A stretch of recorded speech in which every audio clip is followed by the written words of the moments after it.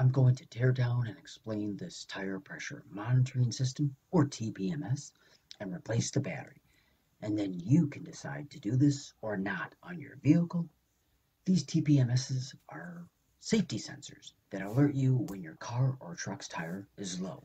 Unfortunately, these are inside the rim of each tire and are a bit hard to get out, as you normally have to separate the rim from the tire using some kind of a bead breaker tool or alternative. Once you have it out, grab these tools and supplies. You'll need a smartphone repair toolkit with various small screw bits, a valve core kit, and if replacing the battery, you'll additionally need a few small cutting knives, a pointed tip, optionally a putty knife, as well as some silicone, a solder gun, and solder, and a battery, of course. I'll put all these tools and supplies in the description below. Please mention in the comments if you have any other good tools to use that I missed that could help others when working on this project. Oh, and a quick like and subscribe is also much appreciated. There are a bunch of videos on this channel that will probably help you out, so please subscribe. This weighs 43 grams or 1.5 ounces. This is good to know because if replacing the battery, the weight of this TPMS can affect the current balance of the wheel. I want to try to get this back to the same weight if possible. Otherwise, I will have to get it rebalanced, which is good to do anyway, especially if you notice some balance issues. Now, let's first get started by removing the valve stem from this TPMS. I'm going to remove the valve core with a multi-valve tool. Normally, you won't replace this unless you have a leak in your valve stem or if it broke off. By the way, I have a separate video on just replacing the valve stem and how to temporarily drive with a broken valve stem.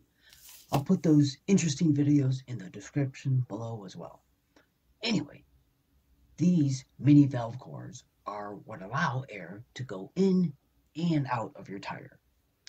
Moving on, I'm just taking off the nut that secures the TPMS to the rim. This is actually on the outside of the car, and you'll remove this with a ratchet and socket.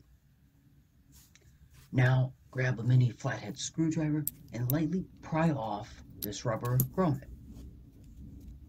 Twist it out.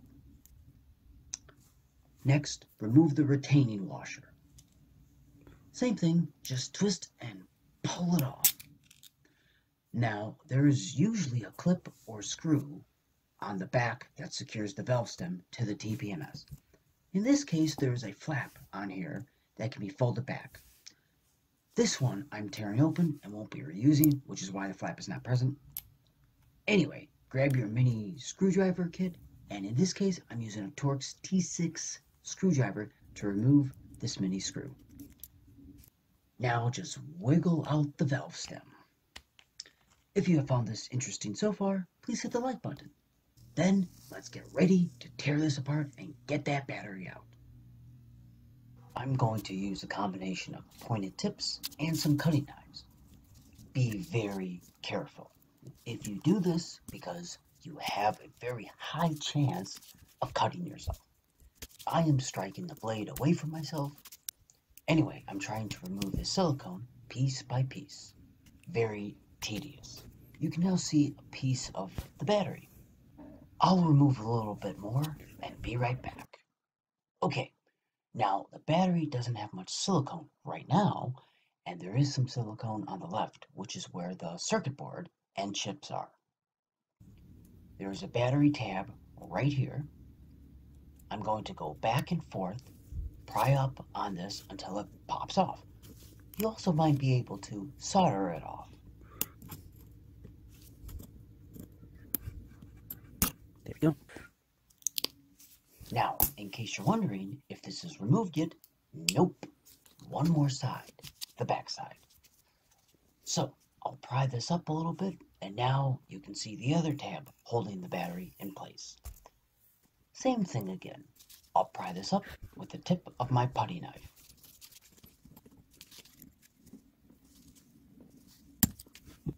Got it. Here it is. Finally, the battery. It's a 2450 3-volt battery. There's still some silicone on the bottom, and I'll take some of it out. Next, I'll put a battery in and I'll solder this in place. Remember the position of the battery and specifically where each tab connects to each side of the battery. I'm going to remove some more silicone on the bottom here. Be right back. Soldering this on, fold this back. I'm not the best at soldering, but for the purpose of this video, it should be good enough. By the way, I noticed the solder doesn't stick well unless it's on the tab. Once the back side is done, push it in place. And now to do the front side. Now, I waited about 30 minutes so the battery could cool down from the hot solder. Anyway, now I'll seal this back up with some silicone caulk. Put a decent amount on and then spread it smooth with a putty knife or scraper. Make sure you let this dry for a couple hours or so. Here's how it looks. By the way, you can tell where the battery is on here because it is on the right side. Notice the circle curve-like shape, and on the left is more rectangle-like, which is where the circuit board lies. Quickly reinstalling this is by putting the valve stem back in, and fold the flap if present. Then secure the screw with a T6 bit or similar. Next, put the washer back in, followed by the rubber grommet. Just keep turning it in. Next, if the core was removed, screw it in by hand at first, then use the multi-core valve tool to tighten it. Now this nut will be put on after this TPMS is put back in the wheel rim. And then of course, you'll put air in the tire and then put the dust cap back on. Before I put this back in, I'll weigh it. And lucky me, it's 43 grams like before I tore this apart. So this was a lot of work to change the battery. About 30 minutes prying out that silicone. In fact, let me know if you think a chemical like WD-40, vinegar, or mineral spirits would have helped remove this quicker. I would like to know. In my opinion, removing the battery is not worth time and it can be expensive. It really is best to just get a replacement sensor and to reprogram these. However, if just your valve stem is bad, then maybe it may make sense to just replace the valve stem. I previously did that, and I'll leave that video in the description. Anyway, let me know in the comments if you think it's worth changing and why, or if you should just buy a new one. I think we would all like to know. Hopefully you enjoyed this teardown and better understand the pieces that make up this tire pressure monitoring system. If so, please hit the like button and subscribe to see more cool teardowns or better ways to fix your car or truck. Thanks for watching.